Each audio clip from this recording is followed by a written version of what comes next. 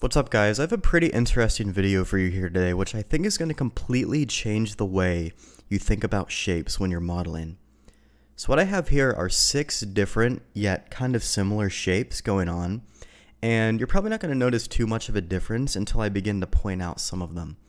The first thing I want to mention before we go over any of these shapes is that what I see a lot of beginners doing is when they're learning to model and block things out and just kind of make shapes, they start with a very simple and blocky form, kind of like this. They don't have any dynamic shapes going on, no curves and nothing like that.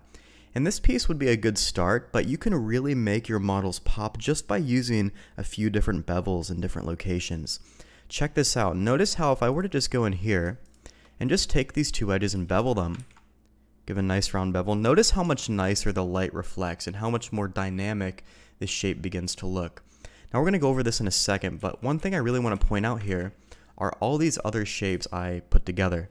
Although the bevel placement here on the back is the same, we have a bevel here and a bevel here as well.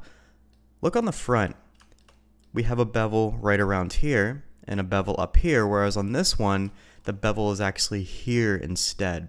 And notice that small effect can really change the overall look of the shape. See how this corner right here looks a little bit different than this corner, yet there's one that probably looks a little bit more aesthetically pleasing to you.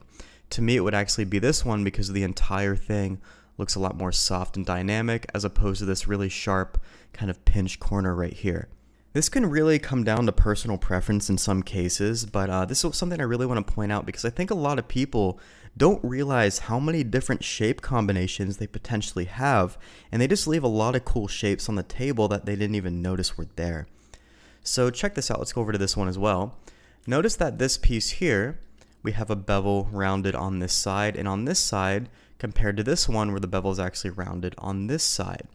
And all these different shapes kind of play together to make a model look a lot cooler or a lot weaker. For example, if I were to eliminate some of these pieces in terms of just general aesthetic, I'd probably throw away this one first because although the shape's cool, it looks very monotone because we're simply repeating that same exact pattern we have going on here.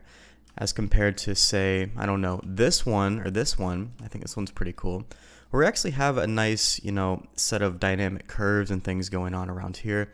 Honestly, I think this one is my favorite because it really has a nice uniformity to it while still maintaining that overall curvy look. Notice that the top is kind of defined with very hard edges right around here, whereas the interior portions, the more concave portions, have a lot bigger, rounder bevels, kind of like here and here. And all I've done to get these different shapes is I've simply went to this base shape right here and put bevels in different locations. I think a lot of people don't realize how simple this concept really is. So what I'm going to do is give you a demonstration here. I think this will provide you with a lot of value. I'm going to move this all the way over so it's out of the way. So whenever you have a blocky shape like this, try going in and experimenting. Try going in and, for example, just maybe beveling in here.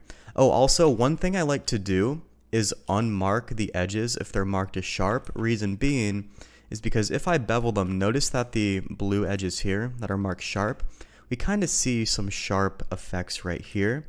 Whereas if I unmark that first, that actually goes away. It looks a lot softer. So I'd recommend doing that beforehand. Some people don't remember, but that's fine. I'm going to go ahead and bevel that.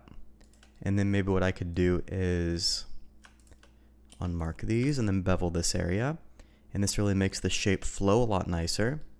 And this is where we really begin to have a lot of different combinations. I could have put the bevel right here, but I could have also put the bevel right here instead, which completely changes the overall form of the mesh. Or perhaps what I could have done is even put the bevel right here, which changes our options once again.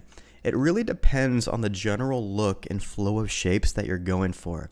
Now in this case, I think this is probably my favorite because it kind of flows naturally with the bevel on the inside here. This is just a very intuitive feeling. It's hard to explain, but the more you play with these shapes, the more you kind of feel how the shapes interact with each other. So pretty cool. I could even make this one a little bit smaller if I wanted to. Don't forget to unmark the edges first. Pretty cool. And then maybe I could make this corner here a little bit softer.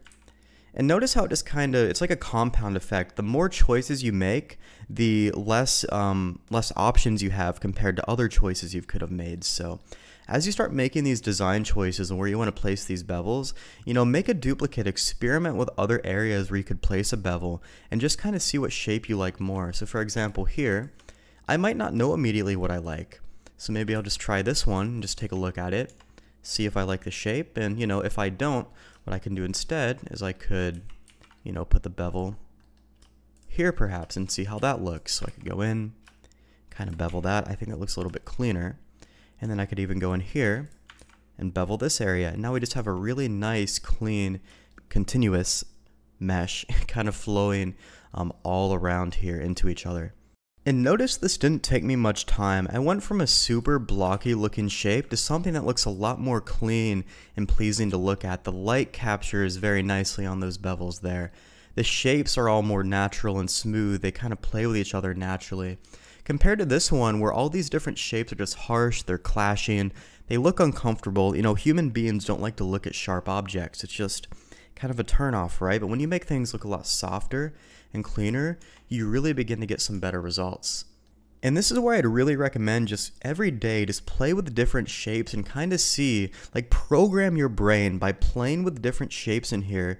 You're going to intuitively begin to kind of see how different shapes are going to play with each other, because just by experimenting and just feeling things out, you're going to have a completely different outlook on how your 3D modeling looks and just how your general form looks on your model.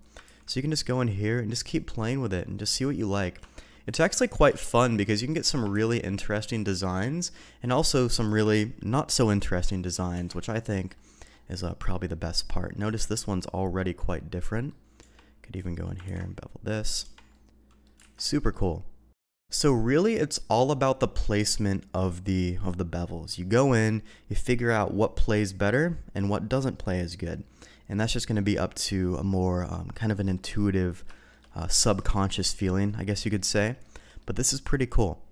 And after you kind of have a few different drafts and just, you think you're at a point where you could kind of choose one, you can start kind of eliminating the other shapes you don't really like. So I don't like this one too much here. I also don't like this one too much here. Too many different shapes are kind of clashing together. I just don't like the contrast of the angle here and the angle here either. I like everything to flow into each other nicely. So I could also get rid of this one. This one's actually really cool. I think this is probably my favorite one. It just feels right. This one's not too bad either. I'm not a big fan of these corner bevels though. So then I could just knock that one out. And this one's also quite good. I think these are my favorite two out of all of them. Let me move that back a little bit. And you're going to see these are pretty similar. The only difference we have on these two is simply the placement of the bevel in the back. This one kind of has a bevel rounding up through here and on the side, whereas this one has a bevel right here and also a bigger one here as well. And they're both pretty cool.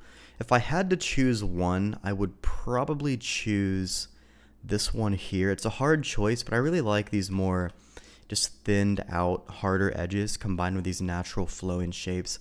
I'm not really a big fan of these massive bevels we have going on the side, but that's just me.